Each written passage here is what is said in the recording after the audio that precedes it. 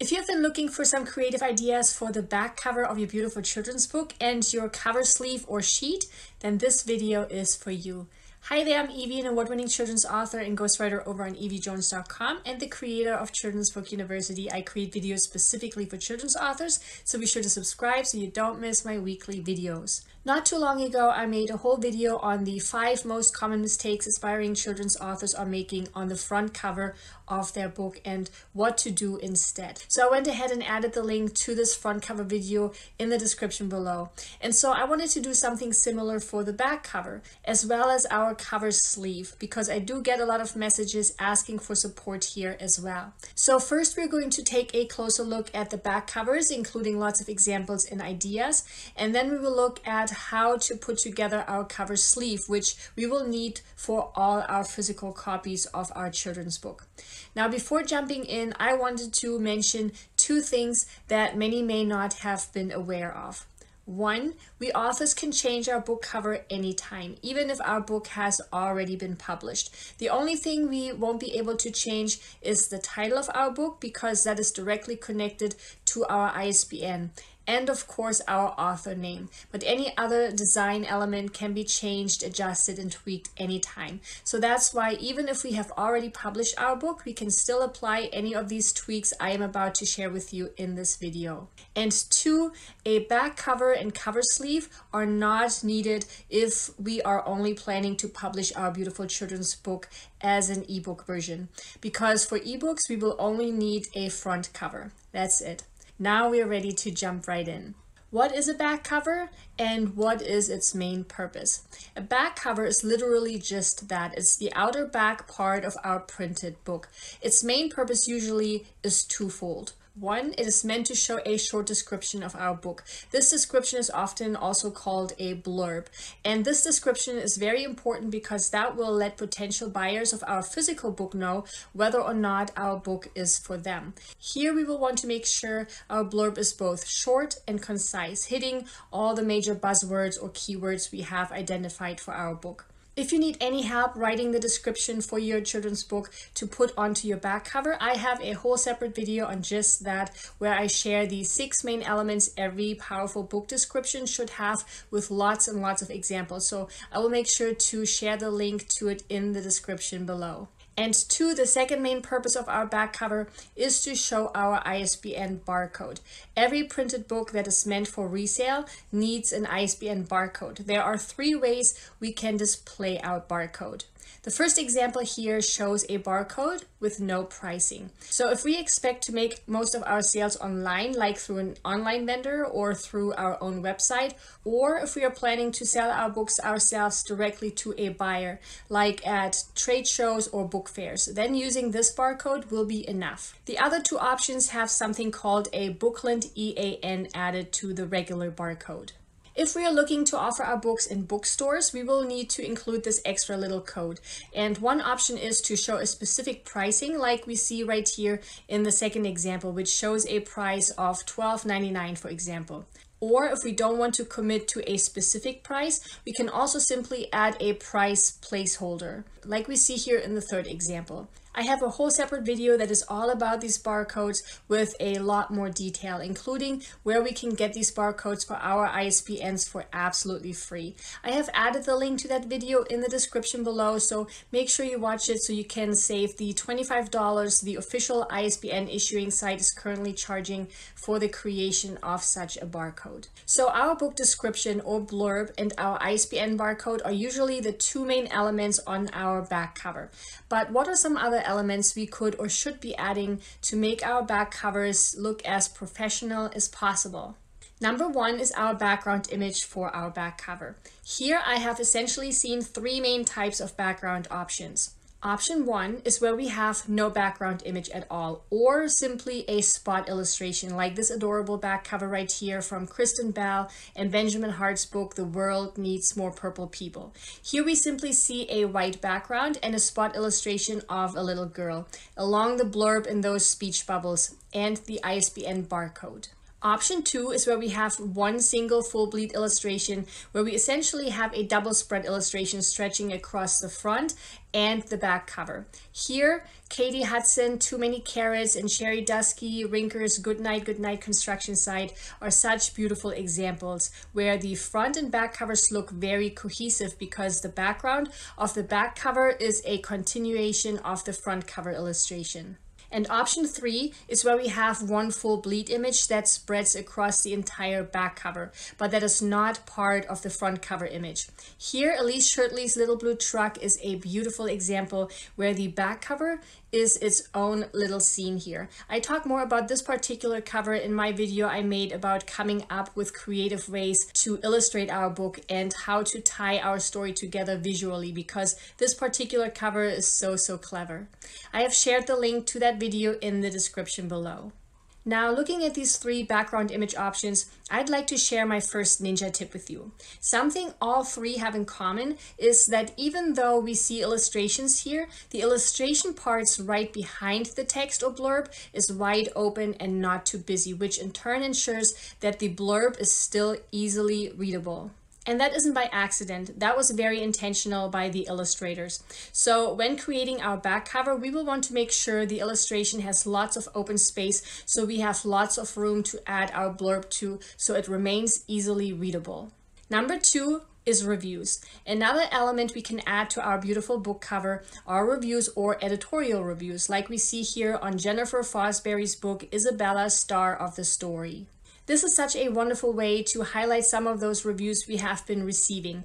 Here I would recommend sticking to editorial reviews and reviews by authorities that are related to our book's topic or that have a recognizable title. Meaning, if we, for example, receive a review by someone who holds a doctorate in psychology, we will want to make sure to include that title because it gives the review even more credibility. And remember, we can always add these reviews later, even after our book has already been published.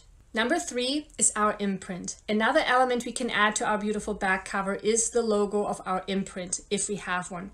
This is of course not a must and completely optional. Here we see the capstone publisher logo for Too Many Carrots again, and the LHC of my own imprint for my book Ego, Sheep, and Knittery.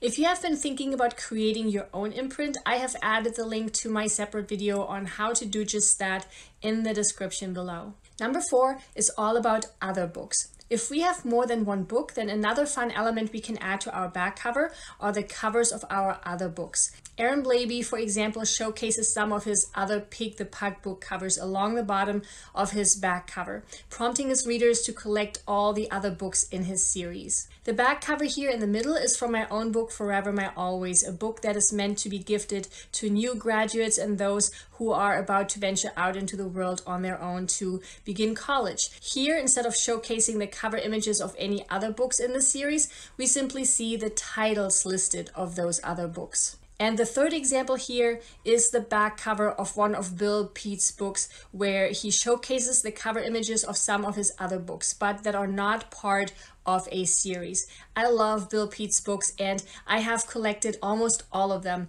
and seeing the different options here on his back cover has certainly contributed to my occasional shopping sprees for his books. So if we have more than one book, this might be a great visual reminder or cue for our readers to check out those other titles as well.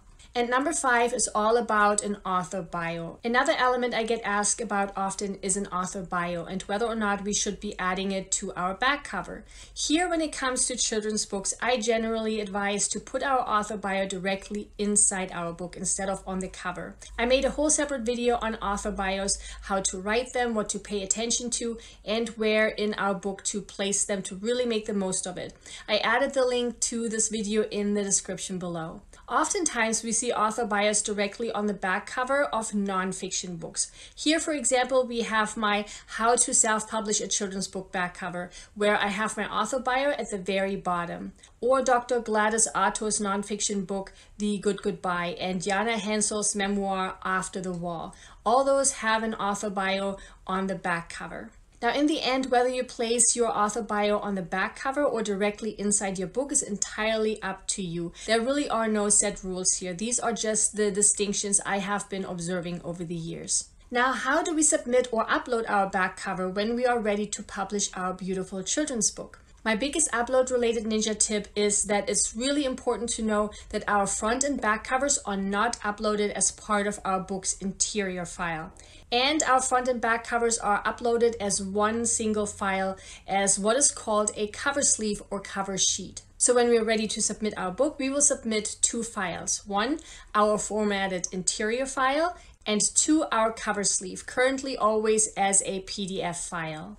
If you need help with the formatting of the interior of your children's book, I have added a link to my formatting video for you below in the description. Now, the layout of our cover sheet or sleeve is often a bit confusing to many new children's authors, just because it feels a bit awkward to have the front cover on the right and the back cover on the left, like we see here in this example. But if we were to open a book and lay it flat on the table with the pages facing down, that's what the back and front covers arrangement would look like. So the cover of any of our printed versions of our book always consists of three parts. 1, the back cover, 2, the spine, and 3, the front cover. The size of our sleeve depends on A, what trim size we have selected for our book, and B, the number of interior pages of our book, because it's the number of pages that will determine the width of our spine. Now, if you haven't watched my separate video on our book spine just yet, make sure you do, because there are some important things we will want to pay attention to, including whether or not we can add text to our spine. I went ahead and added the link to that video in the description below as well. Now, something a lot of aspiring children's authors have trouble with is figuring out the sizing of our cover sleeve. And the correct size is important because just like with our interior illustrations, we will want to let our illustrator know what size they need to create our sleeve in. KDP and Ingram Spark, the two print-on-demand platforms I usually recommend to my students and clients, actually have their own cover calculators. But just like with their interior page calculators, they don't really include the exact pixel or image size we children's authors would want to share with our illustrator. Which is why I created my illustration template generator tool a while back. It's a tool over on my eevijones.com website that is absolutely free to use, so I went ahead and added the link to it for you in the description below. Once there, we will want to make sure we are selecting book cover for the image type and then make the selection based on what we are looking for, whether it's for a hardcover or a paperback, premium color, white paper, the trim size of our book, and the page count of our interior pages. And once we click on Calculate Dimensions, it will generate a table that shows all the important values for us. And then we will want to make sure to click on Download Template to save the template. And this will be the template we will want to share with our illustrator, which will help make the whole cover sleeve creation process much easier. Now remember, our cover sleeve will have to be submitted as a PDF file. So make sure that's the file format you create or request from your illustrator for the cover sleeve of your paperback and hardcover. Now, once we're ready to upload our book, that's when we will upload and submit our cover sheet as well. So let's take a look.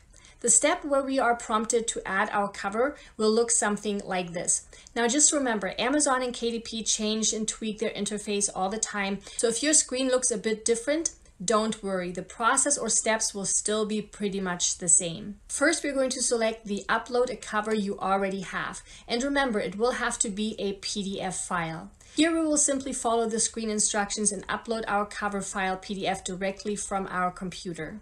Next, we will want to make sure the box is checked for the Does your cover include a barcode question, so that KDP knows our file we have uploaded already contains a barcode. And the reason I always recommend uploading our cover sleeve file with a barcode already on it is because it gives us full control over the design aspect of our back cover, meaning we have full control over where we are adding our barcode. Because if we would leave this up to KDP, we would not be able to influence, 1, how big the barcode will be, and 2, where it would be placed on our back cover. So if the design aspect is important to us, we will want to make sure we control the placement by adding the barcode ourselves. And that's all there is to it regarding the uploading of our cover sleeve. Once our book is published, Amazon will automatically show our front cover as our default image on our sales page, like we see here for my book, The Girl That Makes Mistakes. So there's no need to worry that they will show our cover sleeve image in its entirety. And sometimes Amazon will also show the back cover thumbnail below the front cover image, like we see it here in this example. When it comes to creating our own back cover, I always like to look at similar books to get some layout ideas and inspiration. So if you have trouble getting started with your back cover, make sure you look at what is already out there to help you get your own creative juices flowing. I so hope you found this video really helpful and that it gave you lots of insights regarding the creation of your own back cover and your cover sleeve too. Please give this video a thumbs up and subscribe if you haven't yet. It really encourages me to keep making free videos for you just like this one. Here's to your beautiful and professional looking back cover and cover sleeve. Bye!